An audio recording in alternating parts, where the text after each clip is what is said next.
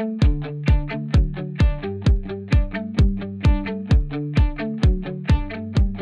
this episode, we'll be shooting Iguazu Falls. AdoramaTV presents Exploring Photography with Mark Wallace. Hi everybody, welcome to another episode of Exploring Photography, brought to you by Adorama, the camera store that has everything for photographers. You can check them out at adorama.com.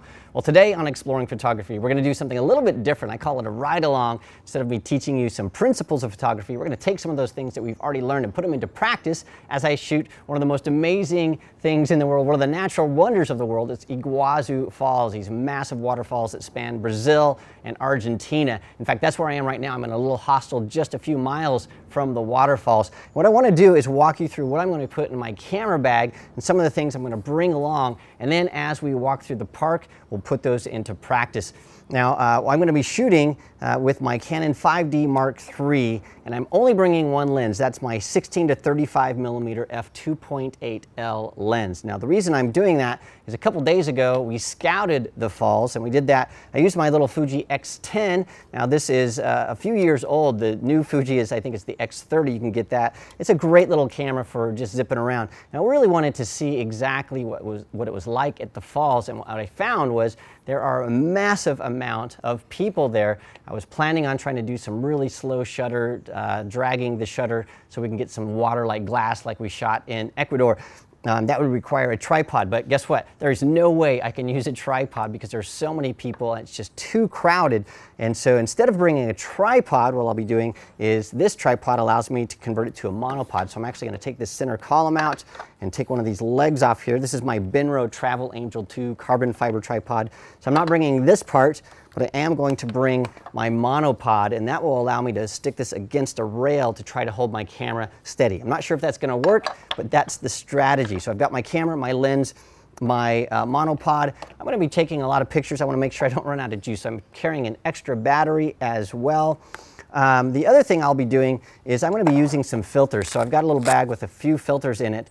Most notably, I have a circular polarizer. Now what this guy is going to do is allow me to twist, and that's going to change the polarization of the things on the water. So if we have lots of reflections off of leaves or the water or mist, the sun coming through, I can turn that circular polarizer to eliminate some of that glare, and that's going to help me out. Anytime you have lots of reflections, you want to use the circular polarizer, and we're also going to be able to make the sky a little bit deeper blue.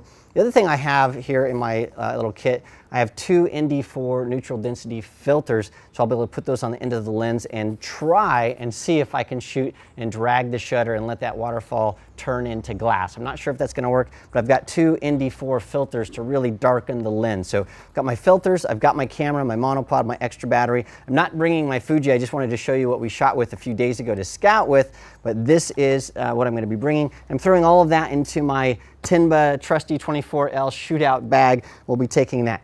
So what we're going to be doing now is we're going to be walking through the park, and because we're so restrictive, we can't bring a tripod for the video camera, so it's all going to be handheld. You're going to have to forgive if we have a little bit of shake. Plus, we've got just thousands and thousands of people, so we're probably, Lexa, she's shooting, is probably going to be jostled, and so please forgive if we have some bumps in the video because that's just par for the course where we're going. I'll be shooting, I'll be telling you what I'm doing as I'm doing it, and if I can't, I'll do a little voiceover. So let's pack all this stuff up and let's head over to Iguazu Falls. Well, we're here at Iguazu National Park. Here's a map of the entire park. Now, the shot that I really wanted when we were planning this entire trip is to shoot right here. Unfortunately, one of the problems is there was a huge flood that came in from Brazil. In fact, this side is Argentina, this side of the falls is Brazil. I wanted to show how all these waters came over two countries. But there was a huge flood, and so actually this entire infrastructure up here has been washed away, and so we can't get up there. So the only way to shoot that is to take a boat up the river, which is really expensive, or we'd have to cross over into Brazil and hike in and shoot from this angle. And unfortunately, we just don't have time to do that. So the original plan was to shoot that's out. And so in our scouting a couple days ago, we actually hiked this trail right here and found that this section right here is pretty amazing. And so that's where we're going to be heading. We're going to be heading over into this area here and shooting this way. We're going to miss the big falls over here, but we're going to see these really elongated things, and that's really going to make a difference at how we shoot. And so scouting really makes an important part of your photo journey, because had we planned on shooting this, we'd be really disappointed if that's the only shot we got. So we're heading over here to shoot this, and so let's go. Well, this is the very first sighting of the falls that we have here, and as you can see, everybody wants to stop and see the falls, the first sighting. There are dozens, perhaps at least 100 people here right now, and so when you're trying to take pictures, you're competing with all these people. And so what I want to do is get to the end of this trail before all these people do, because I know where the best spot is, and I want to have to wrestle these guys and elbow my way in. And so I'm going to make a beeline to the end of this to try to beat all of these people so I can get the shot that they can't because there's too many people standing in the way. All right, the next thing I'm doing here, I just put 2 neutral density filters on the end of my lens. That's really going to knock the light down quite a bit. And what I'm going to try to do is use this monopod sort of as a tripod. I'm going to put it against the rail and try to hold my camera extremely still, so maybe I can drag the shutter and get a 1 or 2 second exposure to make that water turn into glass. I'm not so sure a monopod is going to get it, but maybe holding it against the rail will be successful. A tripod would be much better, but you can see that there are people everywhere, and so trying to put a tripod here just won't work in this situation. So we'll try this out and see how it goes. All right, so what I've done here, I have my monopod and I'm holding that as tightly as possible against this rail here. Now that's going to hold it from going up and down vertically, but we still have some left and right issues, so I'll do my best to hold that. This is, I'm shooting at f/22 at ISO 100. That's telling me I'm just a little over a half of a second of an exposure. So I'm not sure I can hold it that long, but I'll try my best. So here we go, let's see what happens. All right, well, this is the spot, and luckily there's nobody here. There were hundreds of people here just 2 days ago, but this is the spot where everybody wants to shoot.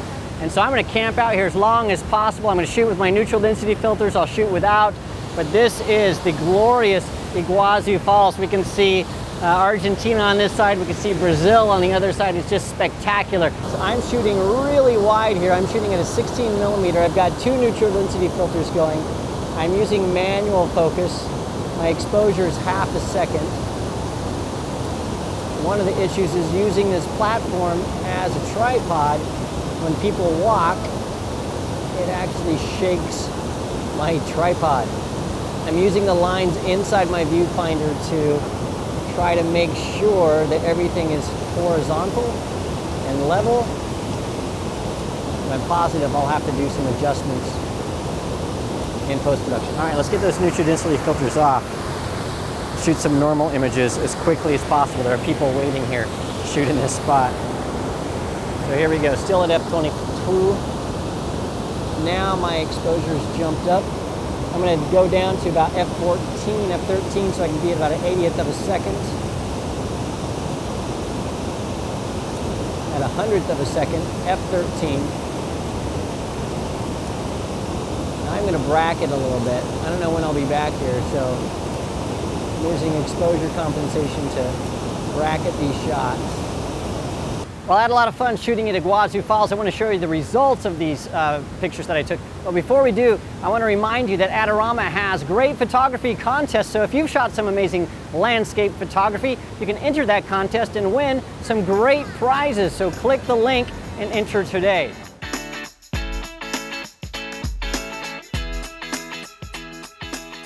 Well, I've taken some of the shots, or all the shots that I took today, I threw them into post-production, did some tweaking to them, and here are the best of shots. I think I have 1 or 2 shots that I really like from today.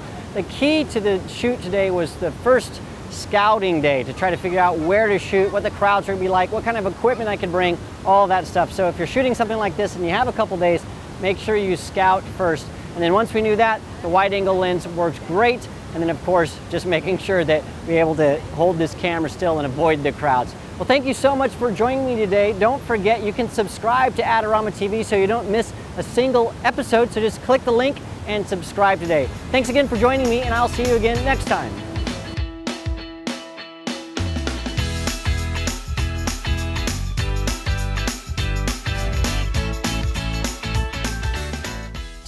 Great looking prints at low cost? Be sure to visit our easy-to-use online printing service.